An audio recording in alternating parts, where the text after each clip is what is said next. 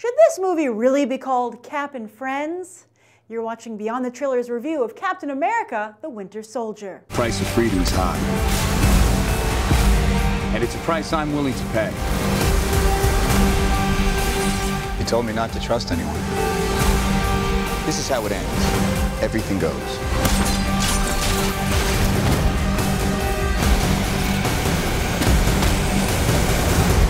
Looks like you're giving the orders now, Captain. Damn right.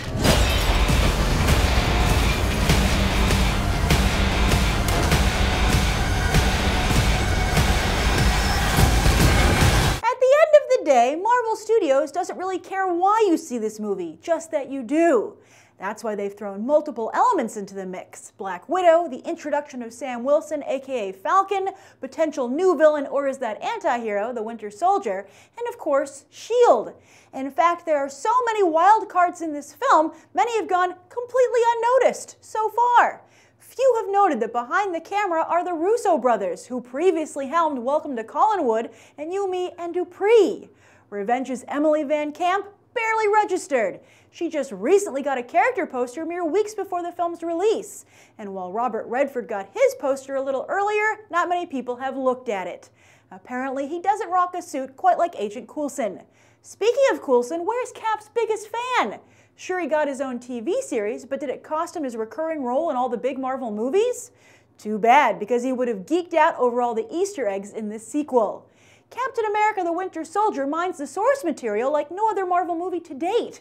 Other classic Cap villains, Crossbones and Batroc, both make appearances, as does Ed freaking Brubaker, one of the greatest Captain America comic book writers of all time, who dreamed up the Winter Soldier in the first place.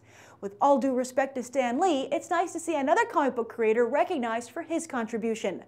But perhaps the sequel's greatest asset is the way it utilizes S.H.I.E.L.D.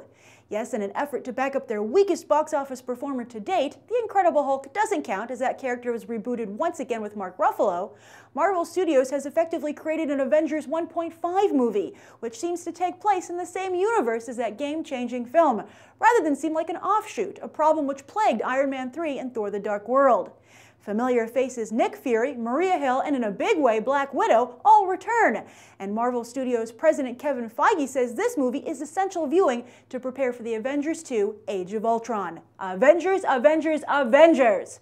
Marvel Studios publicity says you don't have to wait until 2015 to return to that universe. And what they have here is so good, they're willing to stack the already greenlit third entry against Batman vs. Superman in 2016.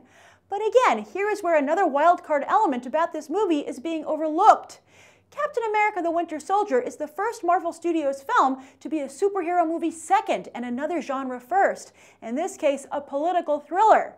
If this works, the ramifications for the entire comic book movie movement are huge. Yeah, wow, there are a lot of moving parts here. So do they all work together, or does this thing come crashing down like that helicarrier? As a longtime comic book reader, I've just never gotten Captain America. He has a very boring personality, in fact not much of one at all, and his power set just doesn't seem on the same level as his fellow Avengers. He just can't contribute to the team as much, and I think to some degree that is a problem that will always plague him on the page.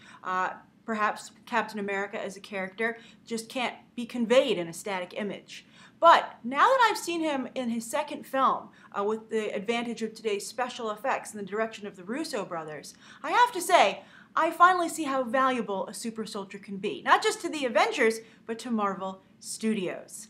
Now, some people are saying this is the best Marvel comic book movie ever, and I think that it's certainly one of the best, but I think it's really more of a matter that we haven't seen one in a long time. We haven't seen the kind of movies that have made Marvel what they are today.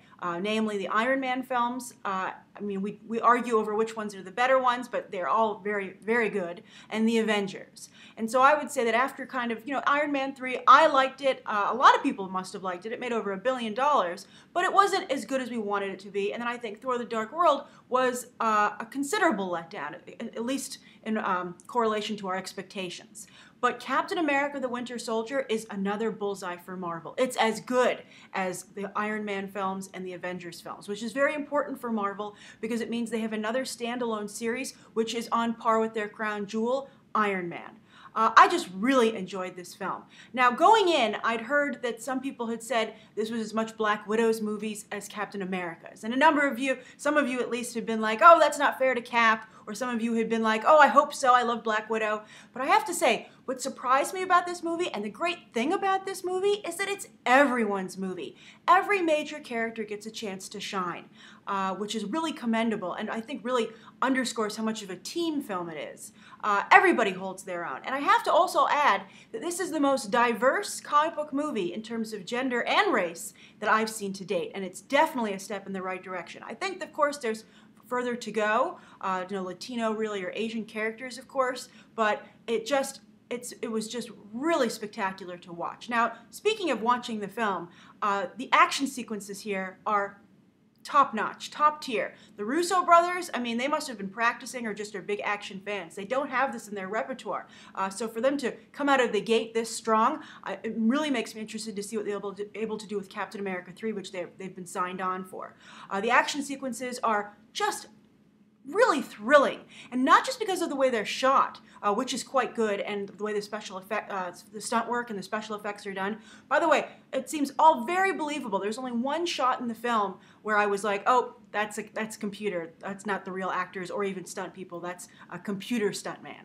But not only is well shot and well performed, these action sequences, including hand-to-hand combat and some spectacular car chase sequences, but the score is used to phenomenal effect, and also the sound design. Cap's shield, the Winter Soldier's arm, they really, the sounds that they make are just as integral to portraying the power behind these weapons as the visuals.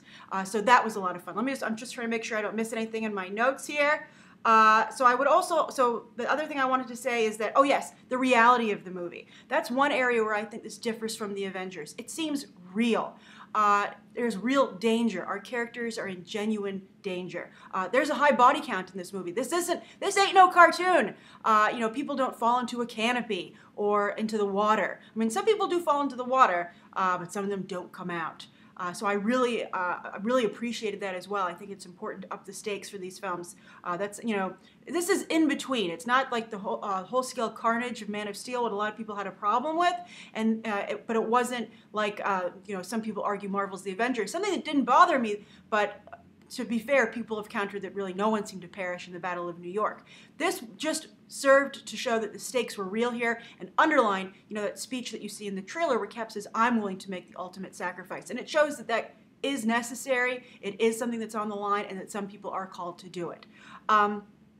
Also, I think the other thing that makes this movie seem very real is it's ripped from the headlines quality. It deals with issues that are taking place right now, conversations we're having in the real world about security, how far is too far to go in terms of, in the name of, protection. So I thought that was also really commendable. And there's a lot of heavy dialogue scenes here, but I think to the movie's credit, it never bogged itself down that way. Also, the S.H.I.E.L.D. offices were beautiful, and I've never seen so many elevator sequences in a comic book movie. It did remind me, though, of a political thriller, and that's the other point that I want to make. I wish that Thor was as strong a fantasy film, a fantasy adventure, as Iron Man is a techno James Bond, and now that Cap is a political thriller.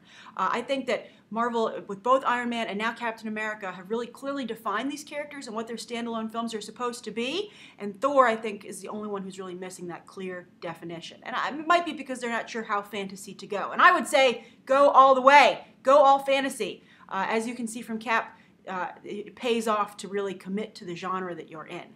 So I loved it. I loved the Washington, D.C. Background setup. I thought it was really good. Also, speaking of Avengers as a whole, Kevin Feige, as I've reported, has said you need to see this movie to see the Avengers. And I don't think you need to. I'm sure Marvel will make it that you can walk into the Avengers Age of Ultron cold, but you really shouldn't. This movie does change the course of the Marvel Cinematic Universe. I will discuss spoilers in my spoiler review, but you do need to see it. I think it will intensely add to your anticipation and enjoyment of the film when it actually arrives. So Don't miss this movie. Go see it. I don't think you need to see it on IMAX or 3D. I saw it on a 2D regular size screen and I had a phenomenal time, and at no point was I like, I should have seen this in 3D. I don't think it was I don't think it was filmed to be seen that way, so I don't think it's necessary. But you know, if anyone else has seen it in 3D, please write down below if you agree or disagree.